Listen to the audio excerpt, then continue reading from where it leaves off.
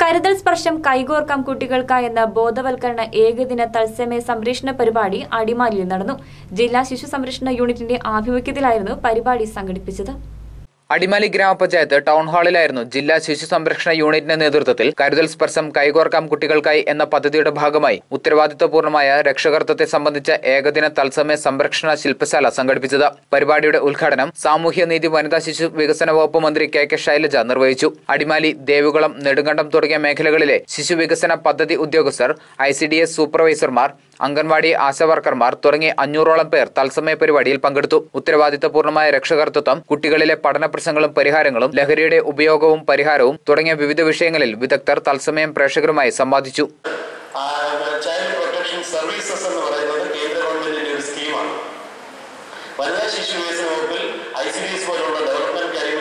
ശിശുക്കളുടെ റൈറ്റ്സും മറ്റും സംരക്ഷിക്കുന്ന രീതിയിലുള്ള ICPS പ്രോജക്റ്റ് ഉണ്ട്.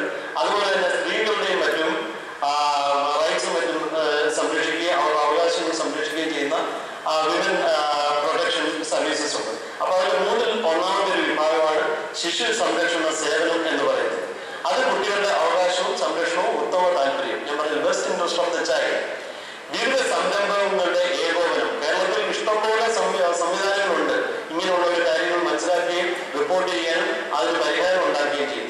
രാവിലെ 10 മുതൽ വൈകിട്ട് 4 വരെയായിരുന്നു പരിപാടി ഒരുക്കിയിരുന്നത്. ജില്ലാ ശിശു സംരക്ഷണ യൂണിറ്റിലെ ഔട്ട്റീച്ച് വർക്കർ അൽത്താഫ് അബൂബക്കർ, അടിമാലി ശിശു വികസന പദ്ധതി ഉദ്യോഗസ്ഥ പിങ്കി കെ അഗസ്റ്റിൻ തുടങ്ങിയവർ പരിപാടിക്ക് നേതൃത്വം നൽകി. Channel today news, Adimali.